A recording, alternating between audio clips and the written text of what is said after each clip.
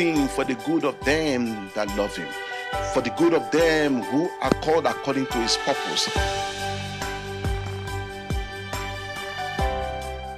Our address, physical services, 106 9th Road, King in Johannesburg. My number is +27 82 456 9264. You shall surely be blessed. May God bless you, and I look forward to receiving you. Amen. Amen. This is Abe Adenigba. I'm the pastor of Shekinah Fellowship Ministry, and I'd love to give you this invitation to you and your family to join us on our services. On Sunday morning at 9:30 is Bible class, and also at 10 a.m. is our celebration service till 12 noon. And also we stream these services from 10:30 for those of you who cannot make it to in-person service, from 10:30 to 12 noon as well. And I want to just encourage you that come the way you are, and I promise you, by the will of God, you will live a different person. Also, our midweek service is Tuesdays at 6:30 on Tuesday. That's a live broadcast on my Facebook at facebook.com/Adenigba, and that we give you curriculum from our Shekinah Institute, which is on leadership and entrepreneurs. So please join us and you will be blessed. Our address for in-person service is 106 9th Road, King, St. Johannesburg. My number, my WhatsApp is +27 82 456 9264. I look forward to receive you, and may God bless you for receiving this invitation. God bless. Amen. Good evening, everybody. Good evening to you all. If you are watching me for the first time, my name is Abe Adenigba, the pastor of Shekinah Fellowship Ministry and the convener of Shekinah Institute. So I'm here tonight to continue on some words that I'm preaching about or talking about, or conversation kind of, regarding as we end up the year 2022. And I know that, we are all not the same, but at the same time, I believe that the word that I'm here to share with you is just to, to give you peace as the year rounds up, and to set you up for the coming year, because the coming year is the coming opportunity. The coming year is going to reveal new strength, new potentials that you have not even known before. But you need to get prepared and, get yourself ready to maximize the coming year. No matter how this year has been for you or for myself as well. And so last week I began a series that I titled The Year-End Self-Audit. And what was I talking about, or my intention of this topic, is as well just to give ourselves some assessment of the year. What have we been able to do right? What have we not been able to do right? What have we achieved, and what is it that you have not achieved? But that is why the new year is coming, and then you have another opportunity. We all have another opportunity to get into the new year and do something wonderful for our lives, our family, our careers, our ministry, in the name of Jesus. Let us pray. And so, our Lord, we thank you tonight. I pray, Lord God, that the word of tonight shall bring more insight. I pray that someone shall be encouraged by the session of tonight, in the name of Jesus. Amen. So I welcome you, and I pray that tonight shall be wonderful. Now, the year self-audit, like I've explained, is to prepare us for the coming year, is to have a sort of self-appraisal, a self-appraiser of yourself, of what you have done for yourself this year, what you have done for other people this year, and how deep were you with your God.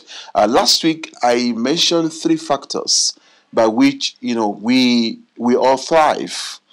I mentioned 3 parameters: your spiritual, your economy, and your social. And we look at those 3 areas. What have What can you say that you have achieved? Were you close to your God from the beginning of this year? How was your personal economy this year, your financial goals? And again, on the social front, I also mentioned what is your social quotient? How are you able to do things with other people? Did you get involved in other people's life, or is just about yourself? So those are the areas by which we assess as well. And then I mentioned that in all these achievements or losses is for us to prepare for a better coming year. And so whatever you do for other people is part of your achievement. Whatever you do for other people to reach their dreams and their purpose in life is part of your testimony for the year that is coming to a close. And so today I want us to look at a certain approach to conducting year-end audit. Certain approach. And we're going to look at some sources by which we can do this self-audit. Now, the word of the Lord for you tonight, I will take from Jeremiah chapter 29. Jeremiah chapter 29. It may be popular or to you, or you may not know it. Jeremiah 29, from verse 10, I'll take it from verse 11. It says, "For I know the plans I have for you, declares the Lord. Plans to prosper you and not to harm you. Plans to give you hope and a future. And this is the word of the Lord, and by which I believe you began the year with you." He said he has a plan for you. A plan for good future. Hope. In other version, it says to have an expected end. And I want you to know that no matter the year that is about to run out, the plan of God still exists. And you cannot fold your arm and say, no, this year has been somehow either horrible or not too good for you. You didn't get a job. You didn't get married. But I want you to know that the God's plan is his plan. He says, he that is faithful, would he not bring it to pass? And so it is. So you need to continue in good attitude with your faith to ride in the plan of God for your life. And so you don't have to look back on what did not work well for you or what you think you may have achieved. In fact, what you have attained this year is still not the end of the plan of God. And so you need to continue to move. Don't make it a set point. I'm going to touch that tonight by the grace of God. Don't make your achievement this year a set point. Don't make even the failure a set point. You must have a set forward attitude into the coming year. Now, today I want to look at the approach by which we conduct self-audit. And there are sources.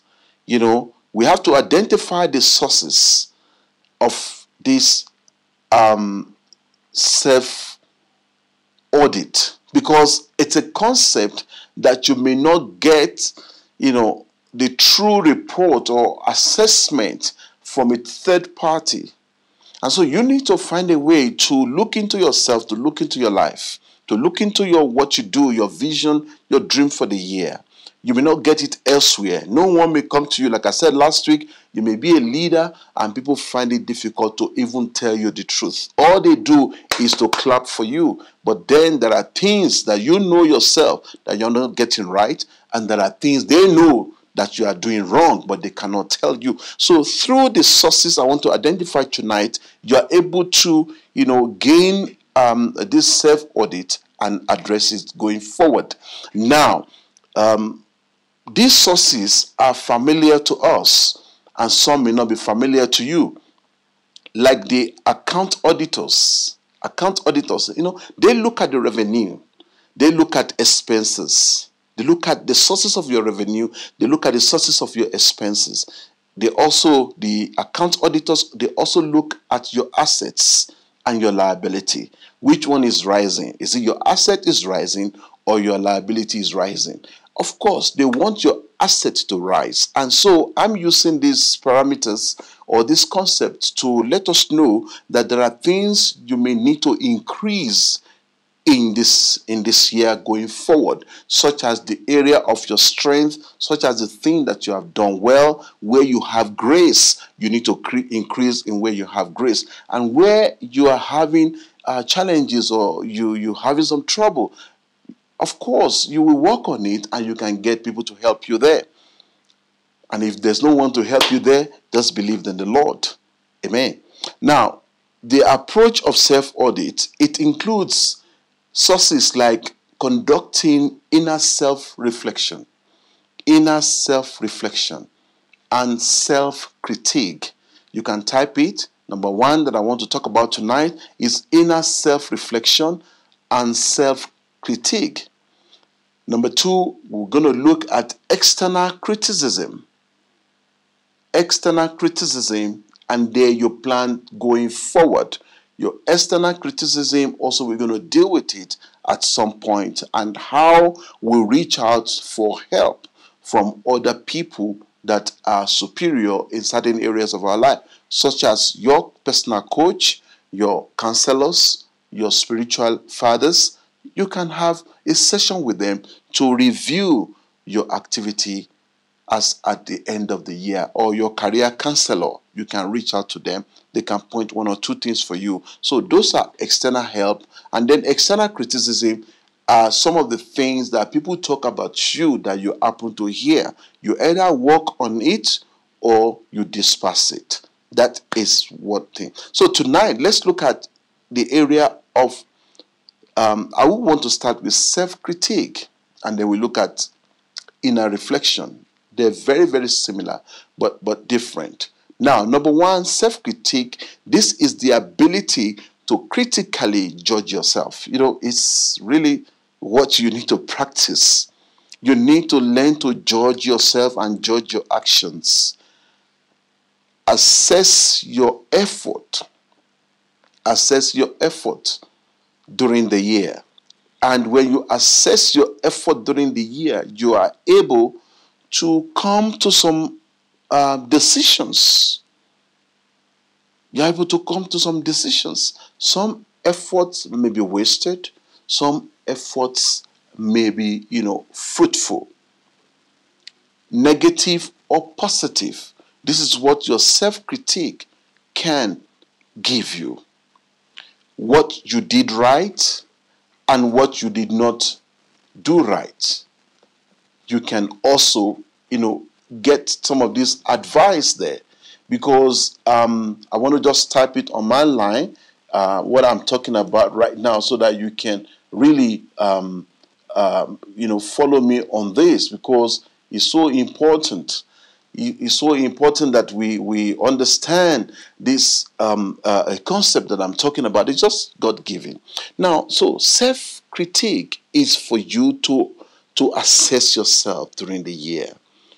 Those things that you did right and those things that you did wrong. It's like self-criticism. So when you look at self-criticism, let's make one example. If somebody is criticizing you face to face, they criticize you to your face. It's good. But in this concept, self-critique is like you put a mirror before your face. It's like you put a mirror before your face, and of course it reveals who you are. Just like I'm looking into a camera right now, it reveals who I am. If I have any debts, anything on my eyelid or my head, I can remove it. And so it is that when you conduct self-critique to do your year-end assessment, your year-end audit, you are able to hold a mirror of your effort, of your activities, and the things you have done. And then you begin to pick out what was it that went wrong, what was it that was right, and what you did right. And so that you are able to move forward positively, because no one is perfect. We are all fallible humans. I mean, look at what happened in the Gospel of John, chapter 8. I love that. You know, a certain woman was brought before Jesus to be judged for adultery according to the law of Moses. Then he said to those Jewish elders who brought the woman, and Jesus said something. He said, "He that is without sin among you, let him first cast a stone at her." In other words, he was asking them to look into their life if they had no sin. And if you had no sin, be the one to cast. So what I'm saying is this: as a fallible human, we don't have it all. We don't have it all. We don't have it all. And that's why I'm trying to encourage someone that this year may not have been the way you expected from January, but you don't have it all. So through self-criticism, you are able to identify certain things that you can work with, and you are able to identify certain things that you may need to drop. And that is what I mean by self-critique. The ability to identify also what is missing in your life. What is missing in your life, you are able to identify. In self-criticism or self-critique, you can identify the inadequacies in your career, in your business or trade, the inadequacies in your ministry. You can identify it before someone tells you, and then you know the point by which you can walk forward, not walking backward. And so what I'm saying here is this: when you perform a self-critique, you are able to identify what is inadequate and what is insufficient or inadequate. You are able to identify the help that you need. And you are able, to see what you may have to put aside. Therefore, self-criticism is the way to find completion in the coming season, in the coming year. And self-criticism, self-assessment will surely help you. Therefore, I'm saying today, this self-criticism is one of the sources we can approach to audit our personal growth during this year that is about to finish. It's a way for us, it's an approach for us to assess our life. And then we can look out for what we need, we can look out for help. Because if you don't do a self-critique, you will just look up for anything there and just grab it. It includes assessing your ministry, assessing your business, and then you know what help that you need. It's going to help your point of association. It's going to help the people that you need to, camp yourself with in the coming year. So this self-assessment, self-critique is very important for you. Now, what we're saying is this, that when we do such evaluation, we also do evaluation in self-critique, evaluation of our attitude, evaluation of our choices in this year that is coming to an end. What are the benefits of your choices? What are the benefits of your choices? And what are the losses that your choice has cost you? What are the losses that your choice has cost you? Don't just look at the benefit. And that's what a critique is. How has it benefited you? How has your choice benefited you? What are the regrets that you have? And so that is why we do this for ourselves, because no one will do it for you. You need to learn to do that. So in doing this, you raise questions to yourselves. You raise questions to yourself. It's like talking to yourself. You raise questions to yourself on certain choices or decisions that you have made. Maybe those decisions resulted negatively or positively. But at least you can know what you are taking forward. You can know what you can thank God for, and then you move forward from there. Again, in self-critique, you cannot do without looking at yourself as a person. What has been your attitude? What has been your response to certain issues? Your response to certain issues. You can assess it. If it works for you, if it works for your dreams, your vision, you can check it out. What has those attitude, your to those issues, how has it benefited you? And so we're saying today that let us have a self-evaluation of the year that is about to finish. And then we can really move forward and ask God for grace where we are lacking. There is a grace of empowerment. There is a grace of helpers. There's a grace of empowerment of the Holy Spirit that can empower you and speak to you. It's a grace for you to be able to even hear from the Spirit of God. And again, you can have grace of helpers, helpers of destiny as you do this.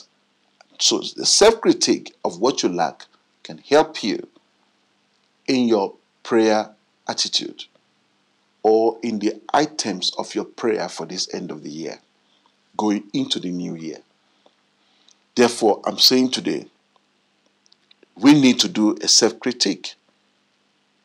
Look at those things that has added value to our lives. Those things that have added value to our purpose. And again, when you do this, there are people also who have added value to your life. There are people who have added value to your life. There are people who have become, conscious of what you do, the business you do, the ministry that you do. And so this self-criticism, you are able to know those who have touched your life. You cannot just live without understanding this. And then that will help you to know on who you invest. That's what you will gain. You will know on who you should invest and who you should work with into the new year that is about to come. That's why you need to do a self-assessment and those things that you have done, how it added value to you and to your purpose. Again, from there, in other words, you may think of your relationship. You may think of your relationship this year or relationships, social, business.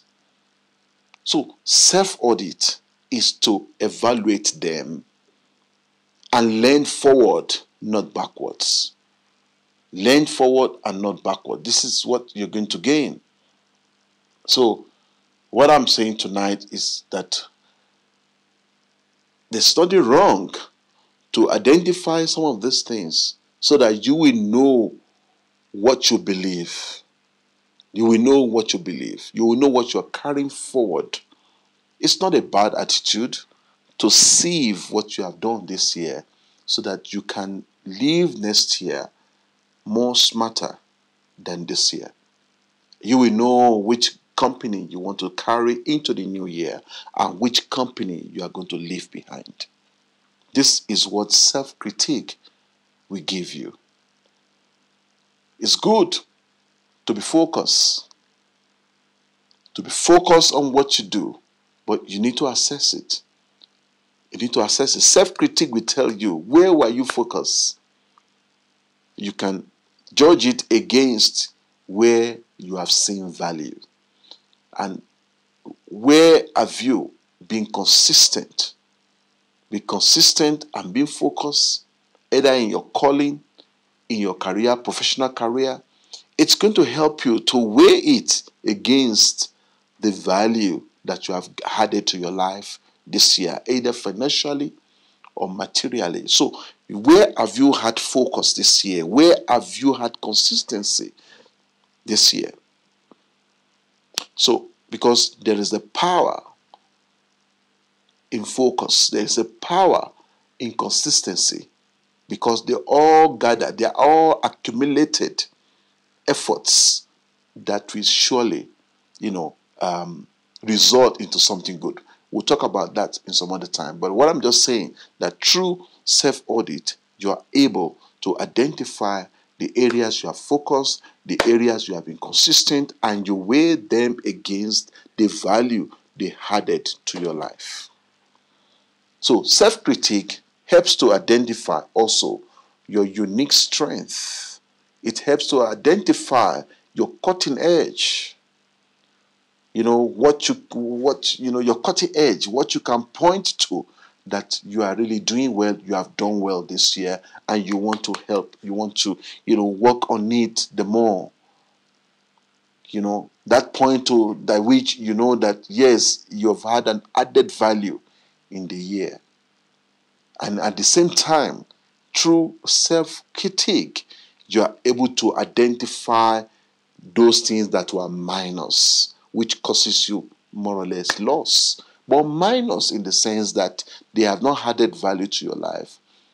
They are then becoming minus. They are taking more from you than adding to you. This is what self-critique will do for you. Both of your personal self, your career, your business. You can look at some of the items you are selling. You can look at some of the services that you are offering. Some of those services may not be what has really added value to your personal economy during the year. By self-audit, you will be able to identify some of these things and put in correction and guard everything professionally so that you can do much better next year. What I'm saying is this: through this year self-audit, I want to bring you out of regrets. I want to bring you out of certain things that may make you to be depressed, and look hopefully for the coming year. It's another opportunity.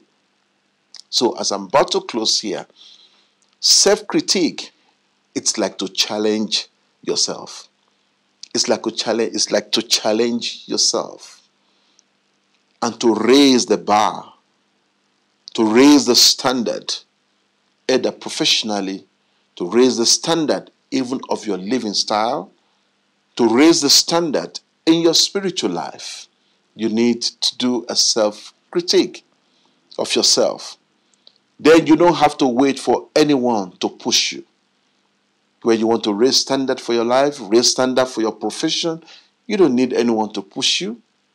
And I want to say that if you are a type of person who waits to be pushed to do something, then you may be suffering from some other factors that you may not be able to identify, because self-assessment, self-critique will help you to identify some things. Well, I'm pointing it out that if you are a kind of person always waiting to be pushed to do something for yourself, for your family, or for your financial goals, you may be dealing with some other factors. Such factors includes low self-esteem. It includes more low self-esteem where you do not have confidence. You have to come out of this so that next year mustn't be the same. Another factor might be when you are you suddenly you've lost interest in life. No, it might be a mild depression that you are going through. And I want you to know this. Until somebody comes to push you, you might be going through a mild depression. These are part of mental health disease or diseases. So we're not focusing on that tonight, but I'm just pointing it out. So you need to be self-driven from inside, and that is what a self-critique will do for you. You need to pray hard. You need to pray hard. You need to pray unto God. And then you ask for help. From the set point where you are making no progress, you need to ask for help. Earlier I mentioned that we look at external criticism, external help. That is when we meet with our coaches or personal coach. You can meet with your personal coach. You can meet with your spiritual father. You can meet with such people, And that's how you come out of, of this kind of mental health disease. You need to pray, and then help will come your way. Help will come your way. If you look at Psalm 121, look at what it says before I close. That may be just to remind someone today before we close. It says, Psalm 121, it says, where shall my help come from? I love that psalm so much, and I just want to, just look at it properly. He says, I lift up my eyes to the mountains. Where does my help come from? And verse 2 says, my help comes from the Lord, the maker of heaven and earth. He will not let your foot sleep. He who watches over you will not slumber. He will not let your foot sleep. In other words, as you pray, as you meditate upon the word of God, the Lord does not sleep nor slumber. Importantly, He will not let you stumble again in the new year. That is for you. He will not let your foot slip again in the new year. He will not allow you to make another mistake. It will be the shield. It will be the light over you. The anointing of the Lord will teach you the truth. The Holy Spirit will guide you in the right way. But you need to learn to pray and to hear the word of God when you seems to be depressed. And that's the way out of mental health. And then helps will come your way as you pray unto the Lord. So I'm saying tonight, you need, when you do a self-critique, it will help you to move from the set point.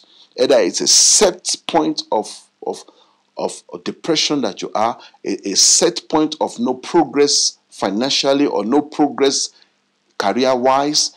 From there, you are able to set forward. You are able to set forward. And you will see that the new year will become a vibrant, greater year for you. And I can speak a few words here as I close to motivate you. And you might, you still need further help so that the coming year will be greater. So I'm saying today, a point that came, it says, you have to move from the set point to set forward.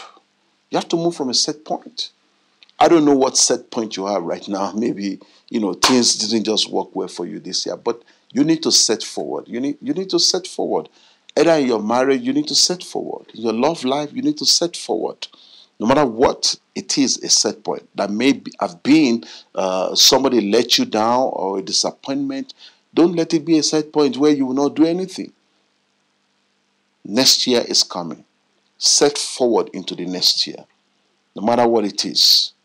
Don't see it as a set point, but take it as a set forward to greater heights, and the Lord will do wonderful things in your life. And that's where I want to leave you for tonight. We continue there next week by the grace of God.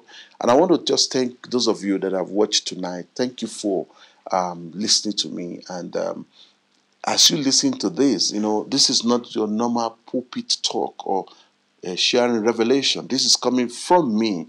As as I receive, so I give to you. That's what Paul said. So I believe that the Lord wants us to hear this. This is not a motivational kind of talk, but this is just for us to set forward into the new year with great expectation, with high self-esteem, confidence in the Lord, and knowing that our help is coming from the Lord, who does not sleep nor slumber. And as I read for you from Psalm 121, it says that He will not allow your foot to sleep. That is very important for you to know. So get ready as this year closes, or the year closes. Get ready for the new year, for a better and a gracious year. In the name of Jesus. So I thank you for listening. I believe by this weekend, the word for next year will surely come. And I want to promise you, it shall be greater. Thank you. This has been Abe Adenigba, Pastor of Shekinah Fellowship Ministry in Johannesburg, South Africa. Thank you for watching, and thank all of you that have been with me tonight. God bless you. And please look below on the streaming line. All details are there in which area you want to participate or to support this program. I will surely bless you. I will be praying for you. Amen. Thank you.